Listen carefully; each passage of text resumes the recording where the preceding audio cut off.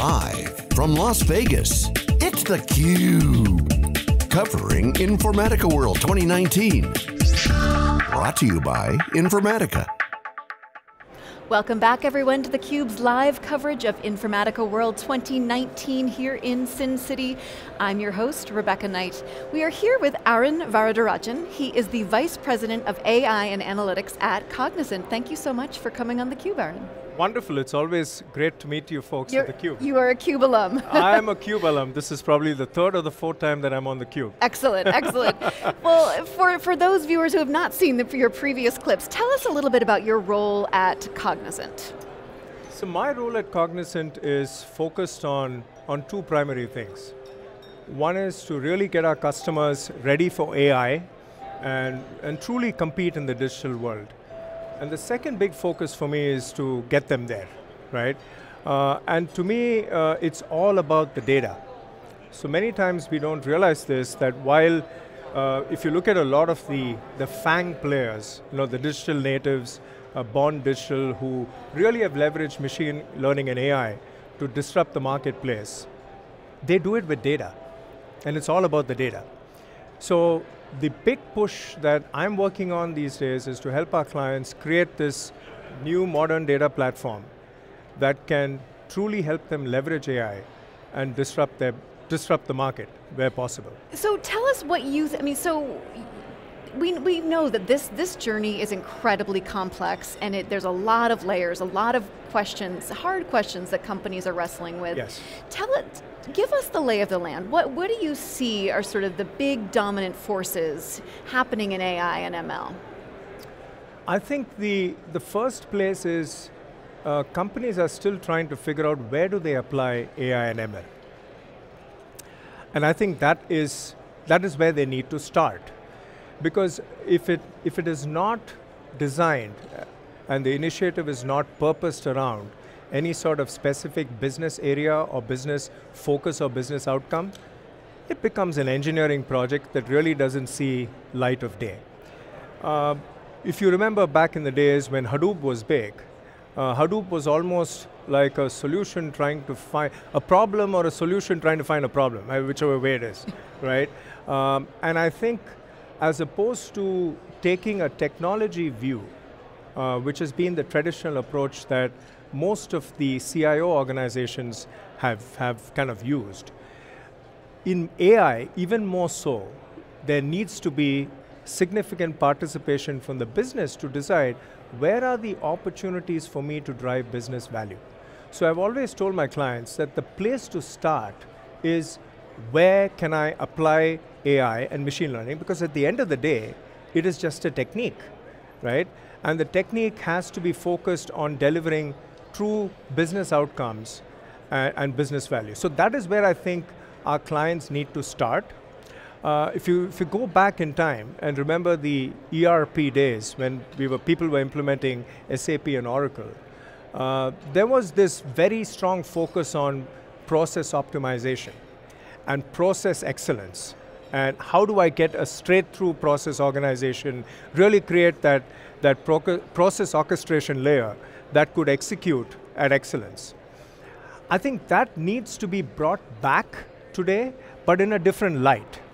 And the light is, now let me view my value chain, not just from a process orchestration standpoint, but where are the opportunities for me to leverage machine learning and AI to create very different outcomes within that process layer. And I think, sorry. No, I definitely want to go back to that, but I also want to remember that we are here at Informatica World, and I want to make sure I ask you how you at Cognizant work with Informatica. So Informatica is a strategic partner of ours. And as I was saying, while you start with that outcome in mind, and really say, you know what, these are the areas I want to drive business outcomes, it's very important you understand how data plays a role in delivering those outcomes. So that's where Informatica and our partnership really comes to fruition. You know that Informatica has been working very strong in the areas of metadata management, data governance, security. All of these are essential part of you knowing your data. And knowing where your data is coming from, where is it going, who is using it, how is it being consumed, in what form and shape should it be delivered so that we can deliver business value, is a key aspect of really leveraging AI and machine learning. And in AI and machine learning, the one thing that, that we have to be cognizant of, I mean, pun intended, is the fact that when you're going to get the machine to start making decisions for you, the quality of your data has to be significantly higher than just a report that is inaccurate, right? Report inaccuracy, yes, you're going to get shouted at by the consumer of the report, but that's the only problem you face. But with AI and machine learning coming into play, if your data is not truly representative of the decision area that the machine is working on, then you're going to have a very bad outcome. And this is a deep and philosophical issue. I mean, because if the data is shoddy or biased, there's a lot of problems that companies can get into. So where do you even start? How do you even work with a company to make sure that their data is the right data, is pure? What do you think? So we've, interesting you asked that question. We've come up with this notion that even data has got IQ. We call it data IQ in Cognizant. And it's a mathematical measure that we have come up with, which allows us to score a data's ability to perform in a given area or function. So it could be in the area of, let's say, sales effectiveness. We have a large retail company that is really trying to figure out how can they improve their store level information so that they can execute more sales orders with their customers, right? And their assumption is that they're working with a data set that can help them drive that outcome. How do they know that? Well, there's one way to find out, which is for you to experiment, test and learn, but that's an arduous process, which is why a lot of the data science work that is happening today is, I would say, probably 70 to 80% of the data science effort goes waste because there are experiments that fail. And this but is that a waste? I mean, so it failed, but you tried and you maybe had some learnings from it. I mean, right? So a lot of people keep saying that failure is a great teacher of... That's the Silicon Valley mantra right now. Well, you can be smart about where you fail. True. Right? Good if point. there are opportunities for you to prevent that failure, why wouldn't you? Okay, all right. And that's what we're looking at. So what I'm saying is that before you go into doing any data science experiment, what if I came back and told you that the data that you're working on is not going to be sufficient for you to deliver that outcome? Would it not be interesting? Exactly, so it's making sure that you at least are maximizing your chance of success by having the right data to begin with. If you're not even, it is a failure for failure's sake if you're not even starting with the right data. Absolutely, and the other thing that people don't realize is if you go and ask, if you just do it, I'm going back to my industrial engineering days. If you go and do a simple time and motion study of data scientists, I can guarantee you that 80% or 90% of their time is spent on just prepping the data, and only less than 10% or 15% on truly driving business value. So my question is, you're spending big dollars on data science experiments, where 80 to 90% of the time, the data scientists are prepping, looking at the data, is it the right SKU, has it the right features, do I need to do some feature engineering, do I need to normalize it? There are a whole bunch of data prep work that they do. My question is, what if we take that pain away from them? And that's what I call as data science freedom. And this is what we are promoting to our clients, saying, what can you do with your data so that your data is ready for the data science folks, and today it's data science folks, tomorrow it's going to be hopefully machine learning algorithms that can self-model, right? Because a lot of people are talking about auto ML, which is the new buzzword, which is AI doing AI, and that's an area that we are heavily invested in, where you really want to make sure that the data going in is of the veracity and the complexity and the texture required for that outcome area. So that's where I think things like data IQ as a concept would really help our clients to know that, hey, the data I'm working with has got the intrinsic intelligence in that outcome area for me to drive that particular business outcome that I'm working on. And that's where I think the magic lies. And that's where they'll see the value. That's where they'll see the value. So talk a little about the AI journey, because that is, I mean, it's all intertwined, but how so many companies are coming to you, to Cognizant, and saying, we know we need to do more of this. We want to make it real. How do we get there? And so what do you say? What's your advice? So I think I mentioned this right up front when we started the conversation. It all has to start with purpose. And without purpose, no AI project really succeeds. You'll end up creating a few bots. So in fact, when I just look out there in the world and look at the kind of work that is happening in machine learning and AI, many of the so-called AI projects, if you double click on them, are just bots. So we're doing some level of maybe process automation. We're trying to reduce labor content, bringing in bots. But are we truly driving change, right? I'm not saying that that's not a change. That is definitely a change, but it's more of an incremental change. It is not the kind of disruptive change that some of the FANG leaders that are showing, right? If you take Facebook, Amazon, the whole gamut of digital natives, they're truly disrupting the marketplace. Some of them are even able to do 1 million predictions a second to match demand, supply, and price. Now, that is how they are using it. Now, the question, I think, for our clients, for our enterprise clients, is to say, that's a great goal to have, but where do I start and how do I start? And it starts with, in my opinion, 2 or 3 big notions. One is, honestly ask yourself, how much of a change are you willing to make?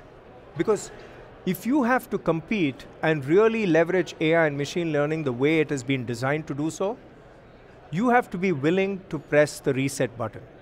You have to be willing to destroy what you have today. And there is, I think Bill Baker, back in the days, he was a SQL Server guy. He was talking about this whole concept of what is known as scale up and scale out. And he was talking about it from the angle of managing a pet versus managing cattle. So when you're managing a pet is a very unique component, like your mail server. So Bob, the mail server, if the mail server goes down, then all hell breaks loose, and hopefully you have another alternate to Bob to manage the mail server. So it's more like a scale-up model where you were looking at, hey, how do I manage high availability, as opposed to today's world where you have the opportunity to really look at things in a far more expansive manner. So if you have to do that, you can't be saying, I have this on-prem data warehouse, right, which is running on XYZ, and I want to take that on-prem data warehouse and move it to the cloud and expect magic to happen. Because all you're doing is you're shifting your mess from your data center to somebody else's data center, which is called the cloud. Right. Right? So I think the big thing for clients to really understand is how much are they invested in this change? How are they willing to drive this change? And I'll tell you, it's not about the technology. There are so many technology options today, and we have got some really smart engineers who know how to engineer things. But the question is, what are you doing this for, right? Are you willing, if you want to compete in that paradigm, are you willing to let go of what you have today? And that is a big question that I would start with. An important question, but I want to sneak in one more question, and that is about the skills gap, because this is something that we hear so much about. So many companies facing there's a dearth of qualified candidates who can do these jobs in data science and AI and ML. What are you seeing at Cognizant, and what are you doing to remedy the problem? So I think it is an industry, it's definitely a challenge for the industry at large. And what we are starting to see is 2 things emerging. One is the new workforce coming into the market is better equipped because of the way the school systems have changed in the last few years. And I would say this is a global phenomenon, not just in North America or in Europe or in China or India. It's a global phenomenon.